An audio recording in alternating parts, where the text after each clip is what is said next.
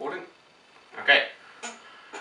Right, before we watch this review, I just thought that me, Radcliffe, the biggest Sonic fan in the world, should say that this review, it means nothing to any true Sonic fan. Any true Sonic fan like me who owns a t-shirt like this and keeps the tag on it so that it stays in good condition will know that this man, Joseph, is an idiot, because he said Sonic 4 was a good game last year, and now he's saying Sonic Generations is a good game this year, and it's rubbish because we can't play a Shadow, as we all know, the best character in Sonic. Anyway, let's see what this idiot has to say for himself, eh?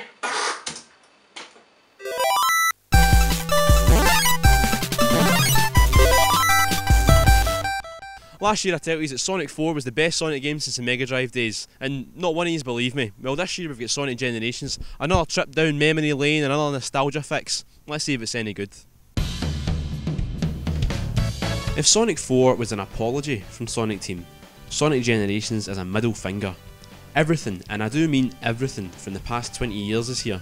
All of Sonic's infuriating pals, including Shadow and Silver, aye, me neither, join him in a journey that gives as much precedence to Green Hill Zone, one of the best moments in Sonic's life, to Sonic 2006, one of the absolute fucking worst. But it's presented so well that you won't care. The cutscenes have a Saturday morning cartoon charm about them, and the hub is a wonderful way of collecting all the levels together. The levels themselves are brilliantly designed, if you've been playing Sonic games recently. You play as either scary looking modern Sonic or cute wee Fat Sonic in 3D or 2D levels. Fat Sonic might be designed to appeal to the folk that haven't played a game since they had a Mega Drive, but the truth is that both gameplay styles need a bit of familiarity with the way a modern Sonic game works to get ahead. I might be able to breeze through because I'm the kind of loser that played through Sonic Unleashed, but give Scott the controller and it's a different story. There's no denying though that it's a great game for people that at some point in their life love Sonic.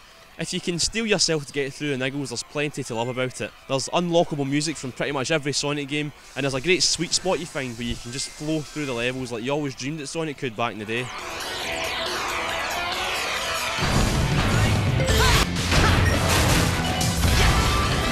As a history piece, it even manages to convince you that Sonic didn't lose it that much. It has some pretty self-deprecating humour, slagging off Sonic's more bizarre adventures. It does a lot to endear you to the little guy again. It just goes to show that a bit of humour goes a long way. I even found myself defending his past on Sonic's team behalf. I mind back when Sonic Adventure and then Sonic Adventure 2 came out, and then Heroes after that, and everyone called them all shite, and well they were, but I loved them, if only for a couple of moments that shone through.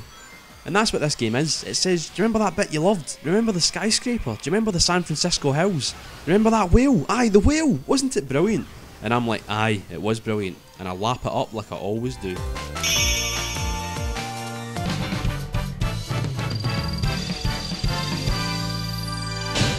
Sonic Generations is a game made for Sonic fans. It collects all the best bits from his 20 years of history, gets rid of the really shite parts, and makes a good wee joke about some of the more forgivable things that he's done. In short, it's a game for all the people that moaned about Sonic 4. Sonic 4 was a game made for people that forgot how to play Sonic games. Sonic Generations is for suckers like me that have been buying them for 20 years.